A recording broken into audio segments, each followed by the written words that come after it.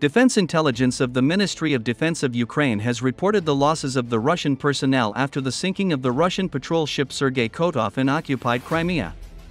According to the preliminary reports, the attack on the patrol ship Sergei Kotov, which led to the destruction of the vessel, resulted in losses among the Russian occupiers, 7 irreversible, 6 sanitary. Reportedly, 52 members of the crew were likely evacuated. Ukraine's intelligence has published intercepted conversations of the Russians detailing the destruction of the Russian patrol ship Sergei Kotov. I understand you are referring to the tragic nighttime incident. 5 unmanned boats attacked the small patrol ship Kotov, which, along with us, is on duty for air defense, and it is under my command, according to intercepted conversations of the commander of the 184th Novorossiysk Coastal Defense Brigade, under whose command Sergei Kotov's ship was operating. The Russian reported that Sergei Kotov was attacked by 5 unmanned boats, adding that there was also a helicopter on board. Sources stated that a Ka-29 shipborne combat transport helicopter was destroyed. Such patrol ships are equipped with a helicopter pad, hangar and storage facilities for fuel to accommodate deck aircraft. The crew of Sergei Kotov practiced helicopter deck landings for the first time in 2021.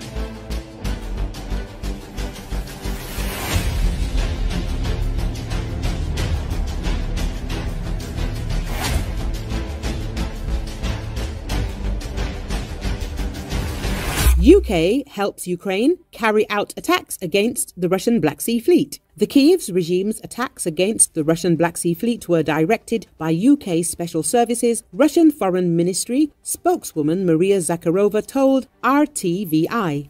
It has been detected that the British, along with the US, acted as spotters, supplying the Kiev regime with coordinates of targets. As for the terrorist attacks against the Black Sea Fleet, they were literally conducted under the direction of British Special Services, she said. Zakharova made the remarks commenting on reports that UK's Chief of the Defence Staff, Admiral Tony Radakin, played a significant role in developing Ukraine's military strategy in the Black Sea. The diplomat also said the Russian Foreign Ministry has repeatedly pointed to evidence of traces of British Special Services in anti-Russian activity and in the fighting in Ukraine, as well as in the implementation of terrorist attacks. In general, the question that should be asked is not about Britain's involvement in separate episodes of the conflict in Ukraine, but about the unleashing and participation of London in the anti-Russian hybrid war, Zakharova said. Earlier, Kremlin spokesman Dmitry Peskov said the UK is helping Ukraine and is effectively directly involved in the conflict. Overall, it is no secret to anyone that the British are indeed providing various types of support to Ukraine, both with people on the ground and intelligence and so on and so forth. That is, they are practically directly involved in this conflict, the Kremlin official said, commenting on an article in the Times that the UK Defence Secretary allegedly was clandestinely helping Ukraine develop combat plans. Ukraine at risk of cascading frontline collapse. New York Times. Ukraine's worsening lack of ammunition and battle fatigue will most likely force Kiev to abandon its current frontline positions unless it receives new aid from the West, the New York Times reported. The paper said that Ukrainian defenses near the key stronghold of Avdiivka in Russia's Donetsk region are reeling under relentless attacks, and Kiev's problems extend beyond one single battle.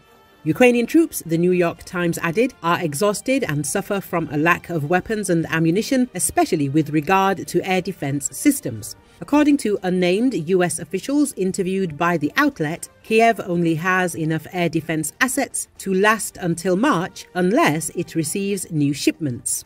This is far from certain, as the US, Ukraine's main backer, is locked in congressional gridlock over President Joe Biden's request to approve a $118 billion security bill, $60 billion of which is earmarked for Kiev.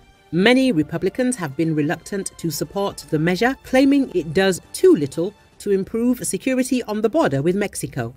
Western officials believe that without US aid, a cascading collapse along the front line is a real possibility in 2024, the article says.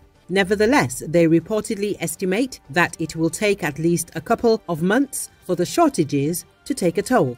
According to analysts, by March, Ukraine could be struggling to carry out local counterattacks, and by summer, Kiev could find it difficult to repel Russian assaults. Without continued US support, New York Times sources say it's hard to see how Ukraine will be able to maintain its current positions on the battlefield. Ukrainian officials have repeatedly complained of a shortage of ammunition, calling it a very real and pressing problem. Meanwhile, the Financial Times reported, citing a senior EU official, that it will not be easy for the Europeans to substitute for the US.